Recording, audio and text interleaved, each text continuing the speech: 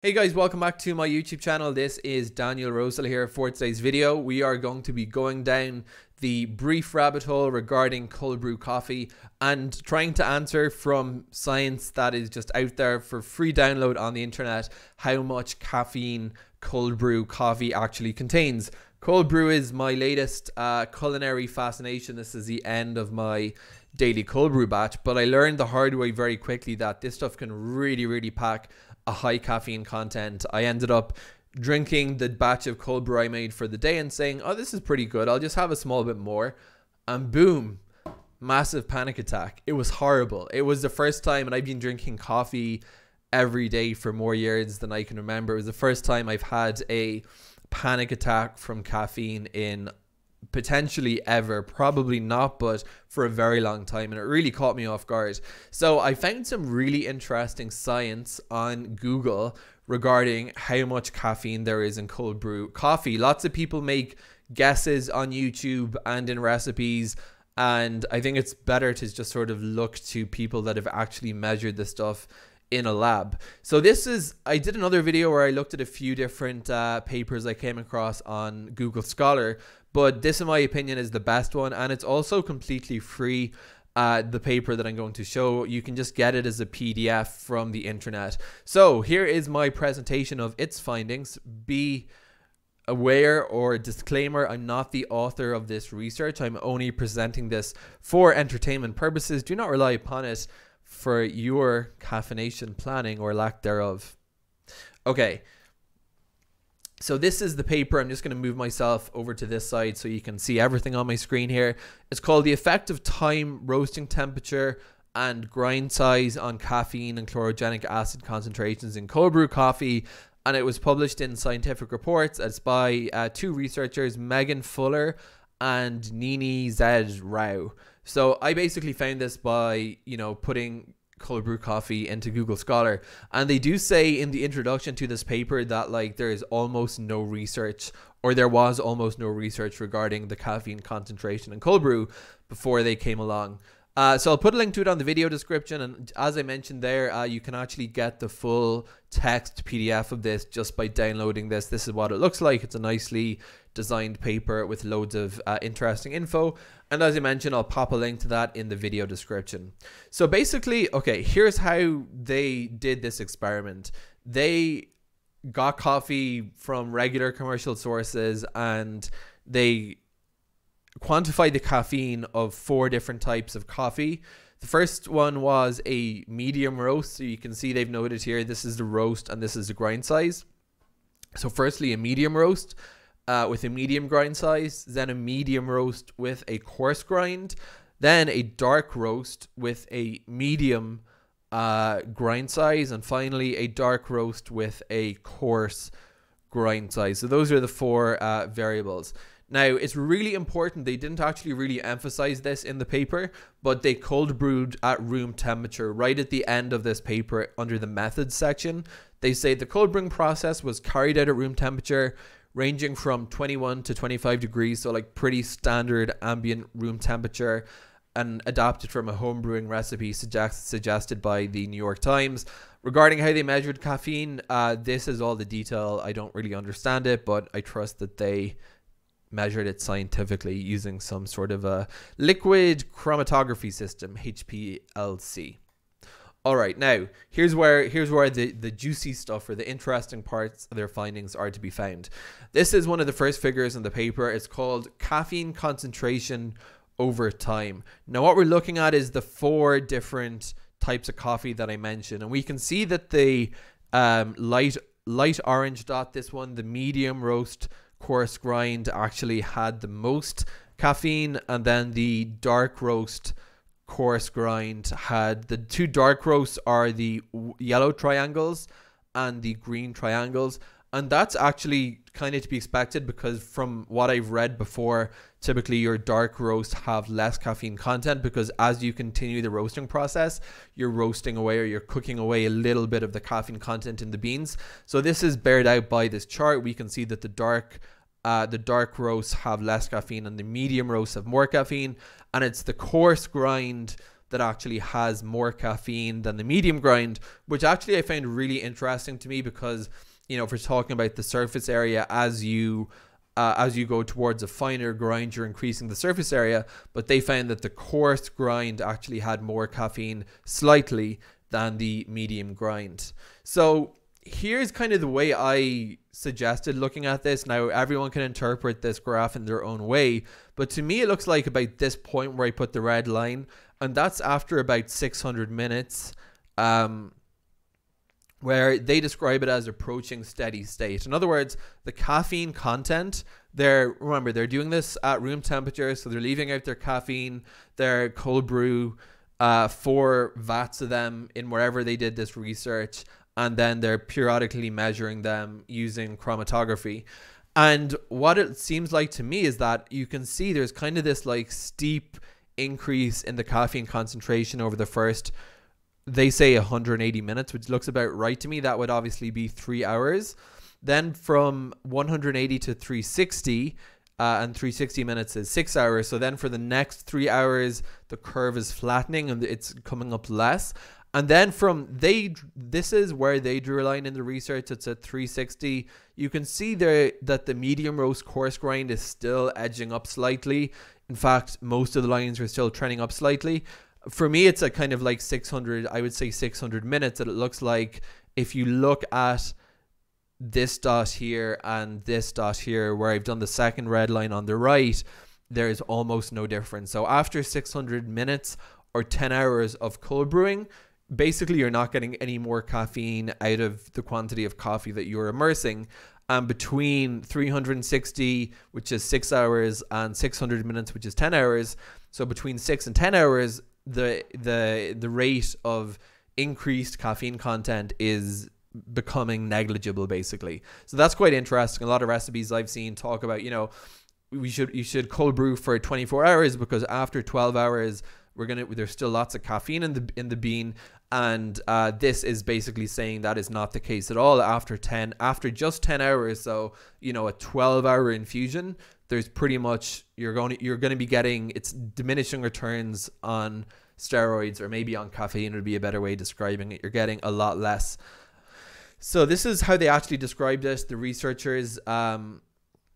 In all coffees sampled, fast initial extraction was seen over the first 180 minutes, with a slower rate of extraction after 180 minutes. This analysis concluded that extraction times greater than 400 minutes, and again, it really depends what you view as significant increases to make this determination, but they put it at 600 minutes, which I'm just going to jump back here for a second. So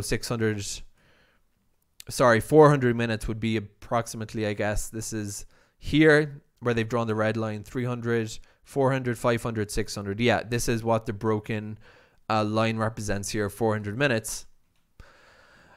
After 400 minutes, 6.67 hours, do little to increase the caffeine concentration of the resulting coffee. So really, this is my sort of overlay on their chart. I suggest that you can look at this in terms of four stages. Phase 1 being the first 180 minutes of fast caffeine extraction. Phase 2 between 180 and 360 minutes being slower extraction. The curve is flattening.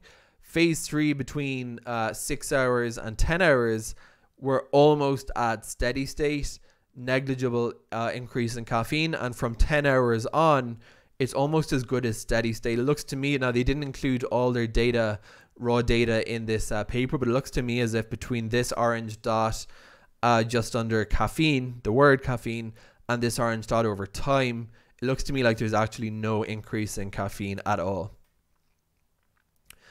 So the way they sum this up is that coarse grain samples, both medium and dark roast, showed a considerable deviation in caffeine concentration between hot and cold brew extractions. In both samples, the cold brew coffee was found to have the higher concentration of caffeine. Medium grain samples also showed higher concentrations of caffeine in cold brew extraction. However, the difference was not statistically significant. So I just kind of pulled these out of the paper again to make this more obvious. Coarse grain has more caffeine when cold brewed. So what you're looking at here, as you can see, is on the right, the two graphs to the right, this is coarse grind, and the two graphs to the left are medium grind. And the blue circles and the orange triangles are the cold brew, and the hot brew caffeine line is the straight line with that kind of orangey color. Now what's interesting, the hot brew caffeine line is steady, right? All the caffeine is extracted pretty much instantaneously, and it doesn't change over time, or that's how they're depicting it. But we can see that the cold brew is increasing over time up to, again, about that 600 minute or 10-hour point, at which point the increases are very modest. And using the medium grind, we do end up with the cold brew caffeine a tiny bit above the hot brew caffeine line. And I'm actually just going to turn on my cursor and wave it around so I can show exactly what I'm pointing to. I'm circling my cursor there, right? This is the dark roast medium grind. We can see that the caffeine content is slightly more. And waving my cursor again here, medium roast, medium grind, we can see it's again slightly above. But dark roast, the two coarse grind, medium and dark roast, the difference above the hot brew caffeine line in orange is significant. We're looking at a difference of between about 1,000 milligrams of caffeine per liter and 1,200, so that's about 20% more, versus we're looking here at about kind of 100, I would say 1,100, 1,150 is approximately where that is, so smaller. So in other words, the difference is more substantial for a coarse grind. And I'm going to go ahead now and turn off my cursor. So for medium grind, cold versus hot brew, as I mentioned, but just to blow this up to make it a bit easier to see, looking at the orange stuff, which is the caffeine, and the triangle is the cold brew, and the steady state line is hot brew, we end up with a tiny bit more caffeine after this period here, but it's not very much. Whereas medium roast, once we get past about the kind of, it's actually about 300 minutes, which is 5 hours, that we're starting to see for coarse grind. We're starting to see significantly more caffeine than using conventional hot brewing. This is the data just, sort of actually tabulated here are some of the key data points.